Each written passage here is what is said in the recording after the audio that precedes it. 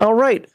For our second video today, we're going to continue on talking about items and gear from Absolute Power. So how to craft items, how to create items, item creating, item crafting, whatever terms I'm supposed to use here, through Absolute Power's Book 1, the System Book.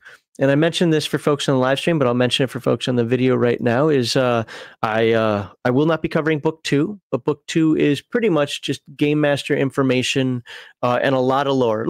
Additional Game Master information. A lot of good Game Master information in this book already, but it's going to include much more lore and how to put together your world building for the purposes of Absolute Power. So let's get started here. I think I said it was page 235. Come on. I typed in. There you go.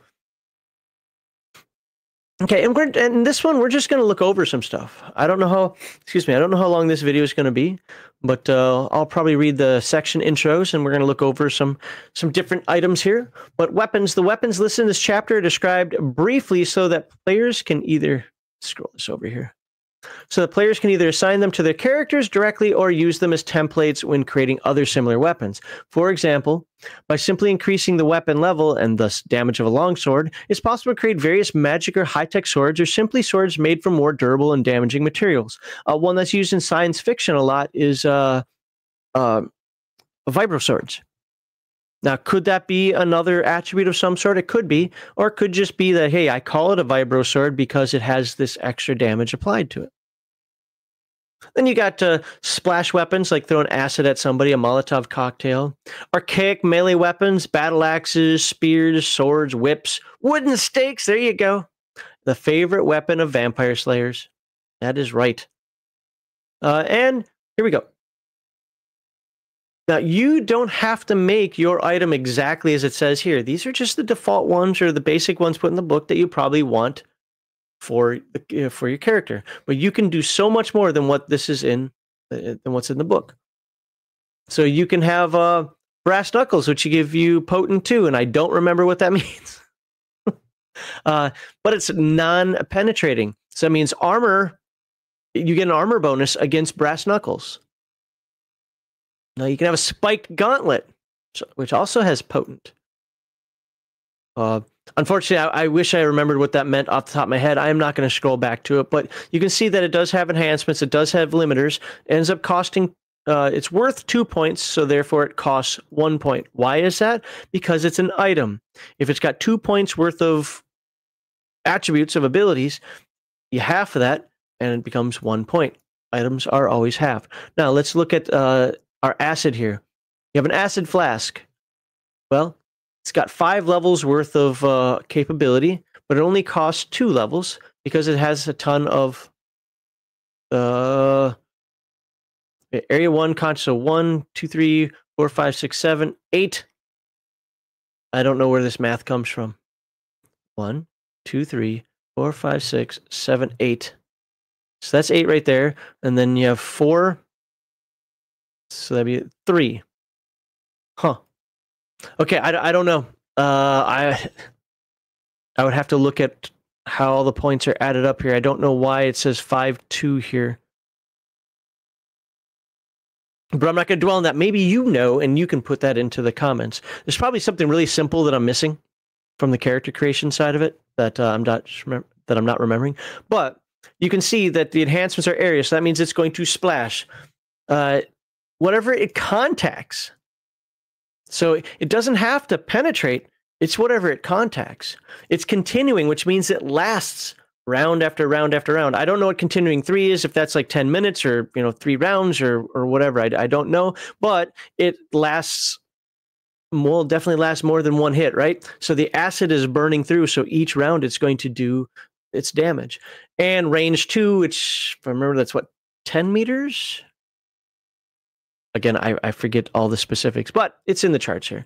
But its limiters are ammo. So I don't know what ammo 4 means. If that means he gets 4 throws with it, or again, the specific numbers, I'd have to look up what they are.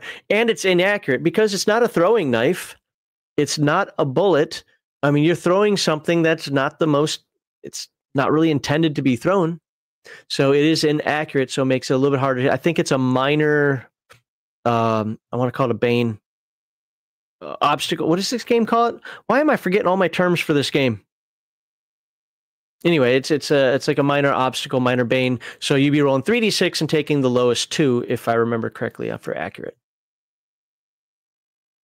Bastard Sword, its enhancement is that it is accurate. So Bastard Sword, if you're using it two-handed, it becomes an accurate weapon. But it requires you, the limit is it requires both your hands.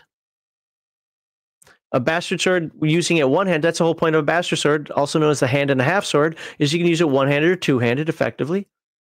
Well, one-handed is just a normal, everything's normal about it, right? But if you use a two-handed, you get the accurate, so it's easier for you to hit, but it requires both your hands to do it. That makes sense. Now, why can't you just say, well, of course it requires both your hands because it says two-handed? Well, because items that require the use of two hands has to actually have the limiter applied to it. It's also what gives them the points for the accurate. So by getting the points for hands, you can spend the points for accurate and have everything cost the same, 6-3. Okay. A shield bash, weighted chain. It's always fun. Same, yes, it looks like it's the same damage for one or two-handed. What you get out of the Bastard Sword for two-hand, though, is accurate. Unless accurate also applies damage, I don't know off the top of my head. I'm not going to go back and look at it. My understanding is that this provides you a minor boon. I forget what is the actual term in this game. Basically, you're going to roll 3d6 and you take the highest 2. So it's going to give you a bonus to hit effectively. It's driving me nuts that I cannot remember, you know what page is this, 237? That I'm not getting the right term here. Where is it? Role-playing game session 0. Stats and derived values, character attributes. Where is this? Quick play. Enhancements, limiters, defects. Opposed roll, margin of success, skill rolls, stat rolls, edges and obstacles. That's what it is. Edges and obstacles. So edge is a bonus, obstacle is the minus. So, oops, I didn't even go to the page that I was reading. So you get the bonus to hit. Now, if accurate also says you get a bonus to damage, which I doubt it does because he's pretty particular about the words that he uses, but then that would apply as well. But it's definitely going to be a bonus to hit. Why he picked that over damage, I don't know. But you could always do, so here's the thing. You could always do that. Now, would it cost more points? Yeah, absolutely. But you could add damage to the weapon. So you could be both accurate or if you want to in your game, I don't want to be more accurate, I just want to do more damage, you can maybe swap, as long as the points line up. It might be that the points don't line up for that. But if the points line up, then make it, have it do more damage. These are just the way it's given in the game. Every single one of these items, you could put flexible. So here we go, flexible, right? Would it necessarily make sense? No. But you can, because there's no limit other than your imagination or the game master saying, come on now. You could put flexible on here too, so that that the sword not only is accurate, but even if you try to block it or parry it with something, it could bend down and still hit you. That's dumb. Or interesting, depending on how you want to look at it, because I don't think that would be a Bastard Sword anymore. But the idea is you absolutely could do that.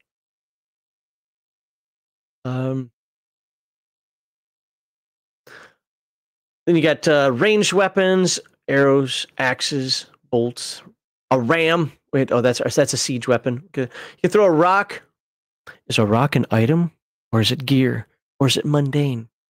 If I pick up a rock off the ground... Now, I know I'm exaggerating when I say this, but I remember when I was playing Champions in the 90s, I used to get really annoyed at things like that. I want to pick up a rock. Well, you don't have the points for it. It's just a rock. Yeah, but if you want to throw a rock and have it do damage, you have to spend points for it. Otherwise, you can't do this. Wait, what? I'm pretty sure that was a bit excessive.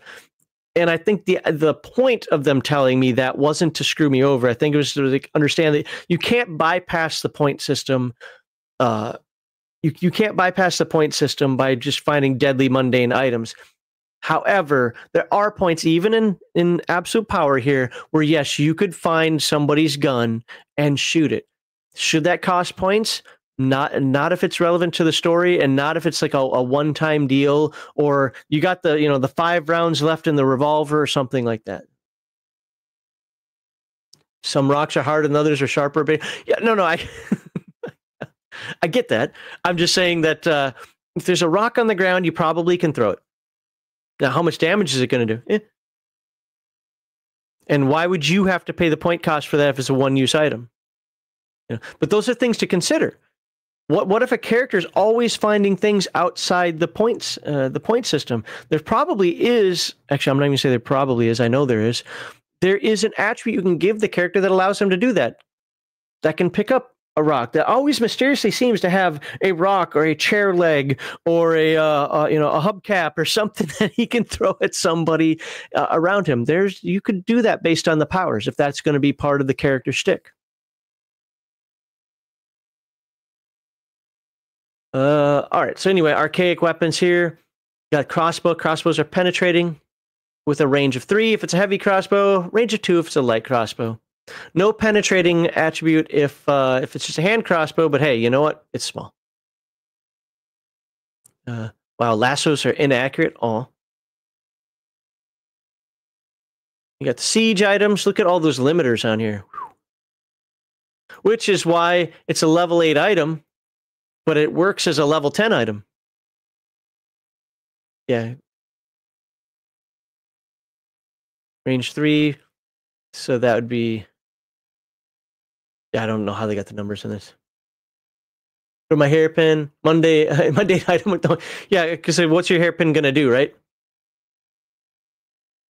Now, if you turn it into some sort of gambit thing where you energize it and it goes boom, okay, that's a different story. A battle yo-yo? I don't even want to know. You got a battle yo-yo. You can make anything. I'm sure that's based on some character he's gotten here, maybe even a real superhero, I don't know. But now you got something like a stunner. There you go. It's incapacitating at 4 levels. But it does require ammo, so you can only use it so many times. I don't know what ammo 1 means. Like is it like a taser you can use once and you're done? You can use tasers twice. Whatever. I get the point.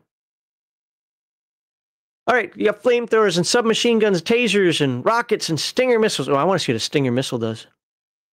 Flamethrower, stinger. I know stingers for shooting. No, okay, stinger missile. Area, homing, infrared, penetrating, range 5. Okay. It's got backblast. Now that's pretty cool. We had somebody and I think it's in our Twilight 2000 game point out that well, if you want to get super realistic about it, there'd be backblast from using certain items and so forth. Well, look at that. This game actually has the limiter of backblast. I don't know what it does, but it has a limiter of backblast. It requires ammo, of course, environmental, so it can only shoot air targets, and it's stoppable. I don't know what stoppable means exactly, but that means it definitely has a weakness to something. But it goes boom, it has area of effect, it's homing, it's penetrating, and it has a range of 5. And I'm thinking 5 is 10, 100, is that a kilometer, 5 kilometers, 3 kilometers, something. So, got heat and sabo rounds. Tomahawk missile, there you go. Range is 7. They go pretty far. Hyper technology, got the energy whip, the monofilament garrote, light sword, neuronet. Got missile launchers, we got blaster rifles, we got magma cannons. Now, remember we mentioned the magma cannon in the last video. One of the superheroes here has the magma cannon. Is that the magma cannon? I don't know. Doesn't look like magma. Let's look at where's the magma cannon on here. There we go. Mass driver, there you go for your starships. Mass drivers. 110 points. Okay, magma cannon. Here we go. Area 5. He's built 6 of these things since World War II, right? Area 5, that means it's got a big blast radius. Continuing, that means it's like acid or maybe it's nuclear or something. Well, it's like magma, right? It's gonna sit there. It's not gonna go boom and all the magma goes away. No, it's gonna sit around for a while, being hot, walking on hot coals. Don't do that. So Area 5, continuing 4. Indirect, so that means it can shoot over stuff.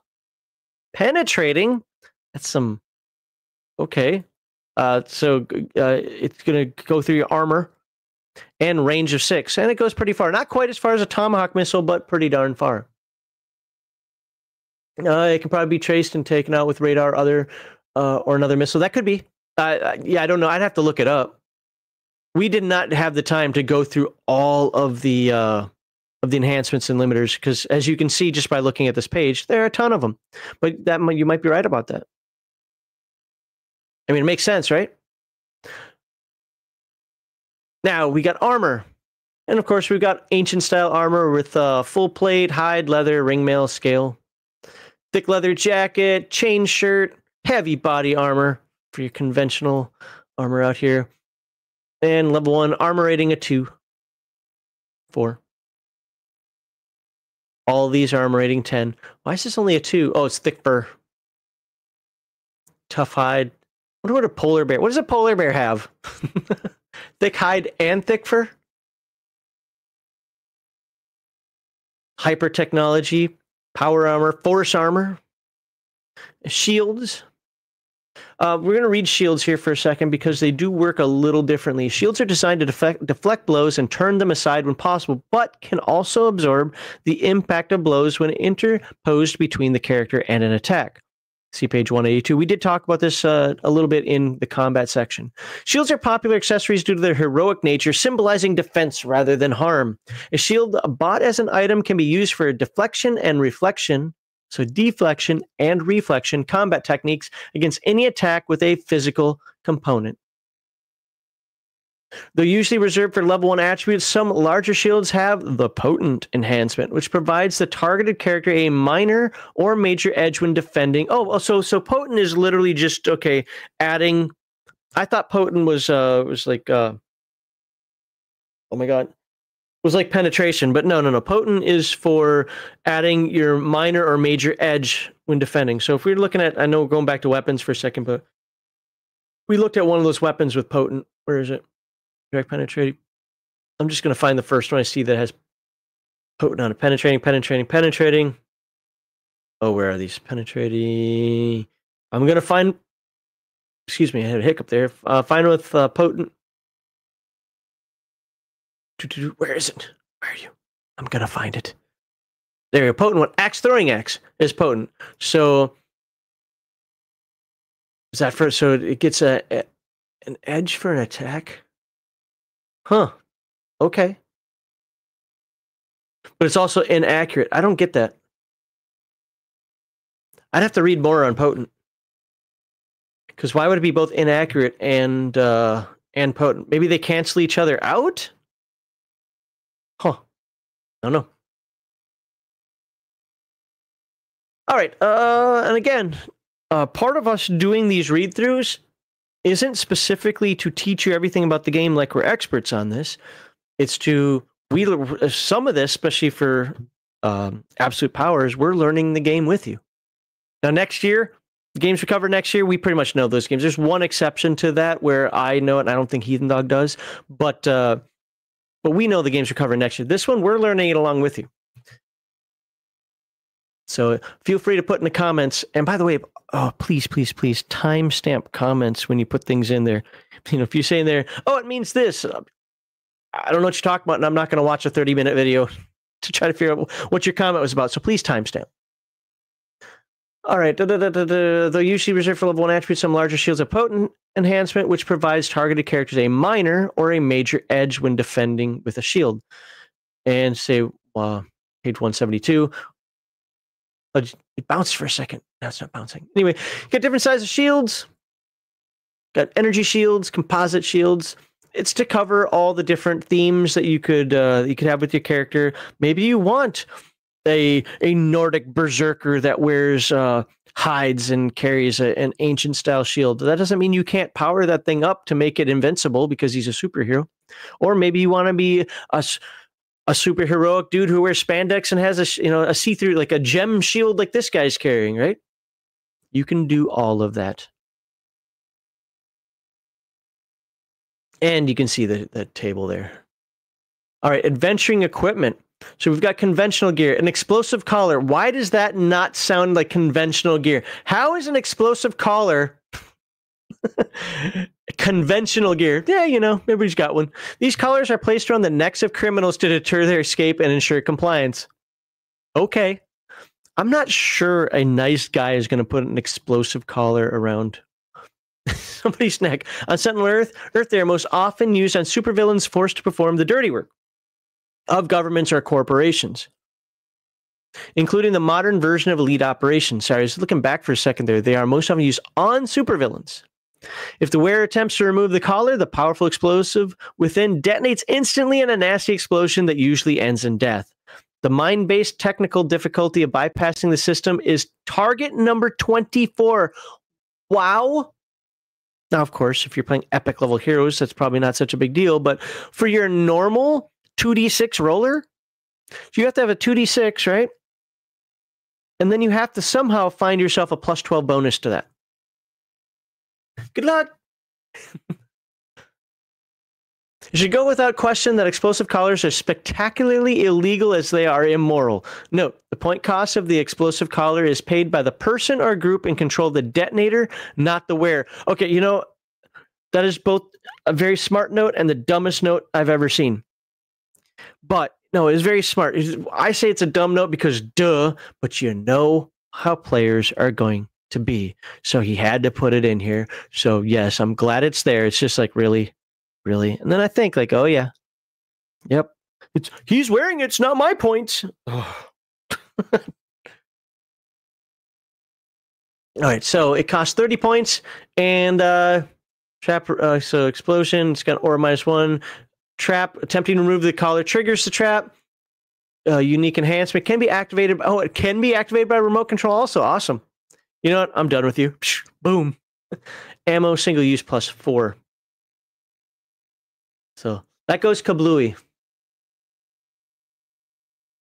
And then we got first aid kits. We're not going to look at everything in here. This again just gives you an idea of things what you can do. So infrared goggles. How do you make infrared goggles? Well, give it super sense. It can go to 1 kilometer, which what is that range?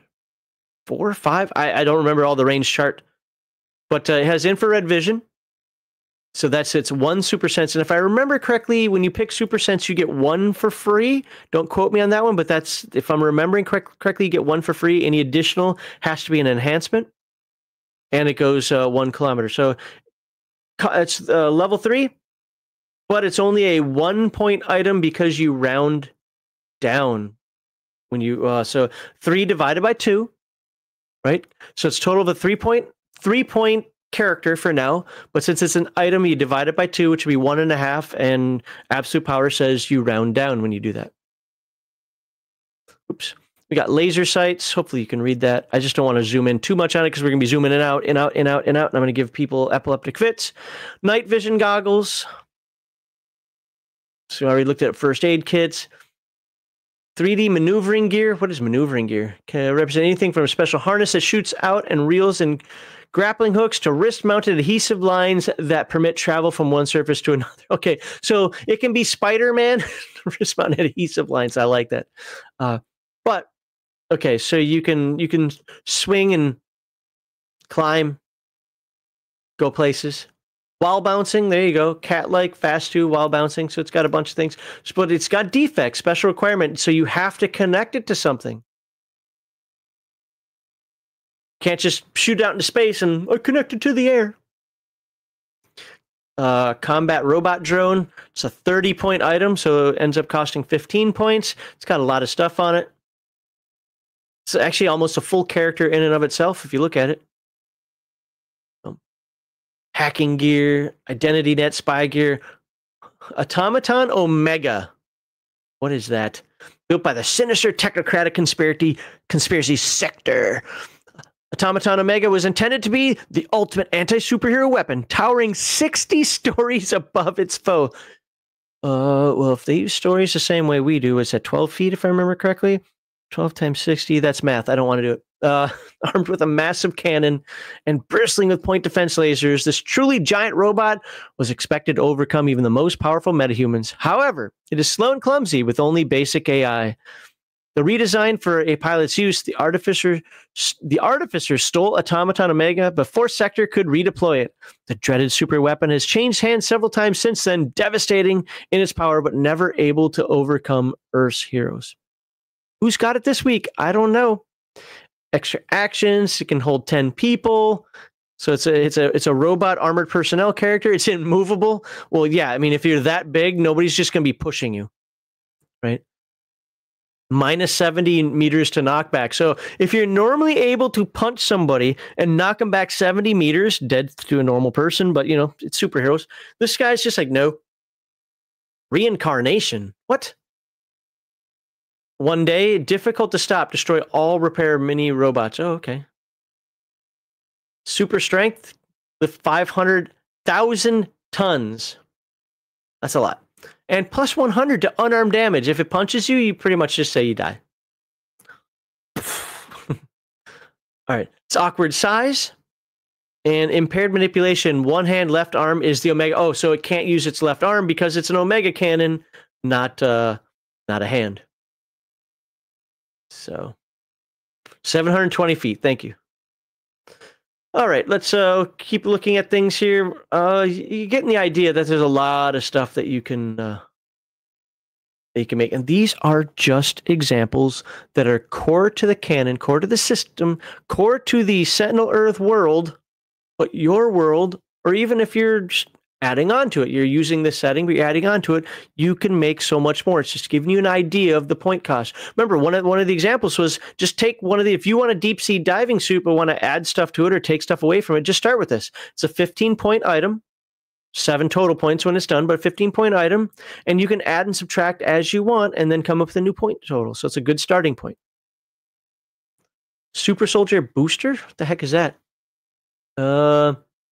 Most stable formula descended from Sentinel Earth's Project Anodyne. The Super Soldier Booster formula grants a modest superhuman physique to the subject, if it works.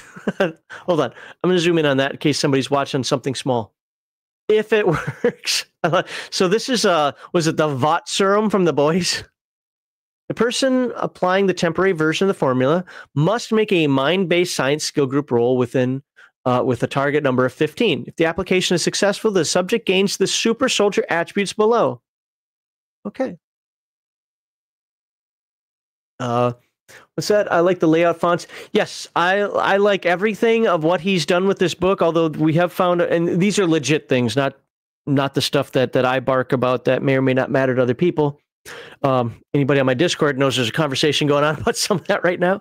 But yes, I absolutely like the layout. He's got some typos in here. He's got some missed commas. Like the editing of this is, and I only say this because this is an updated PDF. It isn't like the first one that went out. So hopefully some of those get corrected soon. We've caught a few. But generally speaking, absolutely, yes. It gives a superhero vibe. It's easy to read. It's got good title headings and so forth. Like, yes, I agree with you. I like the layout. I like the way it's put together. All right, so what do we get as a super soldier here? I wanted to look at this. Metamorphosis super soldier. Creator attribute. What is? I don't understand why this is broken into multiple. So booster, creator. Oh, are there different levels? Oh, the permanent variation. Okay, hold on. So this target number of 15. Subject gains super soldier attributes below and becomes incredibly strong fast. So the super soldier, this is the booster right here. So we read up above, this is the boosters. So you get 40 points for 1 hour. So you get super, I don't know what super soldier 40 points is for 1 hour, but you get it for 1 hour. Super soldier attributes. Okay, so here's the 40 points right here. You get armor rating of 5, augmented body, or augmented based on the body attribute, regeneration, resilient to aging, airborne toxins, disease, lack of air, oh, hey, you can work out in a vacuum. Good job. Lack of sustenance, poison. Super speed and super strength. If I remember correctly, lack of air does have a limitation to it. Like, you can't be in a vacuum forever or without air forever, but actually, this doesn't actually say vacuum on it, does it? So it just says lack of air. So you can handle a deoxygenated oxygenized, whatever the word would be, situation better than the normal person, but at some point you're still going to need to breathe. Super speed, you can run 100 kilometers per hour. That's about 100. That's about 62 2 miles per hour. And super strength, 500 kilograms, about times that by 2.2. So was it 1,200 pounds, something like that? Plus 10 unarmed damage. So not bad for 40 points. Or actually, I'm sorry, not bad for 4 points. Hazmat animal multi-suit. I don't know if I want to know what this is. Often found among magical societies, high-tech variants. Once a character dons this form-fitting bodysuit, he gains numerous innate animal abilities. Okay, so you can basically turn into Aquaman or Wolverine or some crap like that. Valkyrie Core armor, Union suit, and then we have vehicles. That's right. We talked about you making your base and some vehicles, and a typical passenger automobile is 7 points or 3 total point item. Let's see. Sports cars can be 4 points because it can go zoom, zoom, zoom. Commercial airliner, 7 points. Construction vehicle, 7 points. Military helicopter is 73 points. So this is a 146 point item. But I don't even have 146 points to create my character. Well, I guess you're not getting this helicopter then, are you? Only cost 73 though in the end. So maybe your character's a gimp. He's just really good at flying a helicopter. But you can see all the attributes on here. And then it's defects. So it's big, unfortunately. It needs frequent maintenance. And it has a weakness with the rotors. But they're difficult to hit, so that's nice. So compare that to the civilian helicopter. Yeah, 5. Yeah, 5 points. Jet fighters, a 90 point item. Luxury yacht, because that's what you need. Nuclear sub, 170 or 85 points. Powerboat, tank, heavy. You get the idea here. Hyper technology vehicles, aerospace strike fighter, interstellar battleship. Yamamoto. And yeah, I zoomed in on it so people who want to pause it and see the points later can. Mecha. What kind of anime fan or superhero dude wouldn't have mecha in here? So that's right. You can play your Battletech games, more so Robotech games here. I don't know, what's a phase board? Artificer created these urban hoverboards. Oh, okay, it's hoverboard. For South Korea, gimmick villain and her gang, but the Geoli... I can't... I'll speak Korean. Is that Geoli or Geoli? It's English is Geoli, but it could be Korean. Seopeo, street surfers, met with an unfortunate explosive end before they could return to pick them up. Having no use for them himself, Artificer doubled his income by selling them into the open market. The small skateboard-sized platform uses an anti-grav repulsor tech and gyro stabilizers to hover up to a meter off the ground and skim along at respectable speeds. Its AI-assisted flying program and high maneuverability make the rider difficult to target with ranged attacks. All right, we read enough there. There you go. Yep. 100 kilometers per hour, you're skimming, so that means you're just above the ground. Oh, it has a weapon, a paralysis beam. That's just mean. I think I'd rather die than be paralyzed. Of course, I'm not, you know what? Shouldn't say that. Somebody might test it. The space freighter. Wardenclyffe pulse carrier. Oh my God. Do you see all these items in here that you can get? Breaking items. Ooh, do we want to talk about this? I think we do. The armor rating of an item indicates how much damage the object can stop, and it's dependent on the hardness and thickness of the material from which the object is made. The size of the object, how fragile the working parts may be, and how well it is constructed. For example, a hollow aluminum pole will be far weaker than a solid aluminum pole of the same size. Physics don't go into it. See, Table 10.4 item armor ratings provides rough armor ratings for common objects. GMs are encouraged to use this chart as a basis. That means you're free to modify it when determining the armor ratings of objects encountered in their games. That means if your player says, no, metal telephone pole only has an armor rating of 10. Well, this one's a tough one and it has 15. Shut up.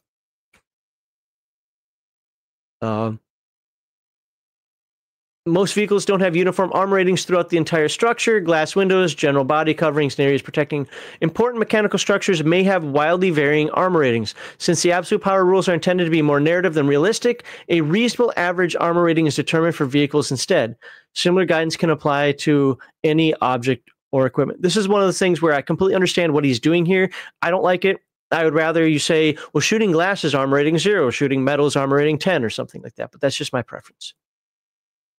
Then you have health points, item damage, size and damage. We've already talked about a lot of this in the past. Penetrating versus items. If a weapon that has penetrating enhancement attacks an item, the damage is more likely to hasten the item's destruction. Each assignment of penetrating reduces the multiplier required to destroy the item by 1. The converse is true with the non-penetrating limiter. So that's what non-penetrating meant above when we talk about, okay, so it makes it harder to destroy an item. You're still going to do damage to things, but it's harder to destroy an item. Got it. Oh, planetoid. I mean, because this is important. Earth has an armor rating of 460 in case you needed it. Just on the off chance you're trying to wipe out the globe, well, guess what? It has an armor rating of 460. Just saying. So when you're trying to make your Arthur Dent parking lot here, that was a loud cat. Yeah, it's 460 armor rating. So good luck. If you have a gun that can do, or a cannon or a nuke that can do 460 damage, I'm out. Oh, blowing up worlds. Well, look at that. It even talks about it. We're not going to read that. Okay, we're done. Oh, but to be fair, it's part of the superhero genre, right? Somebody's always trying to blow up the world. So there we go. All right, once again, I pretty much kept up with most of the comments there. We are going to do a third video. It is going to be, I took it off the screen there, but it's going to be on companions. And minions. Oh, good. This is just a list of them. So we're not going to read every one. We're going to read the introduction.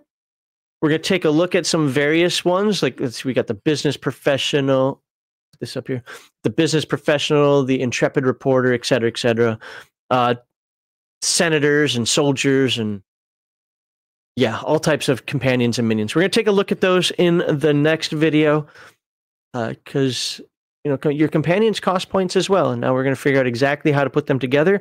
Everything in this game is based on the point system. Okay, people who played the hero system already understand that. People who haven't played the hero system, well, the hero system works very much the same.